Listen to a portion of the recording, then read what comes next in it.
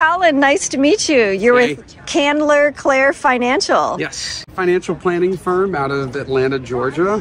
Work with a ton of people in the Liberty space, so it was only natural to have a presence here at Freedom Fest. How nice. How great is that? Yeah, it's awesome. Cool. Great. Hey, what's in the bag here? So the bags here, we have some gift bags for folks who take our economic quotations quiz by scanning the QR code right here. Really? 5 questions. Okay. You get a gift bag either way, but if you answer all the questions correctly, you get a special gift bag that's back this way. Wow. And what is one of the questions? So one of the questions, well, they're all quotations and they're all quotes by famous, economists. Yeah.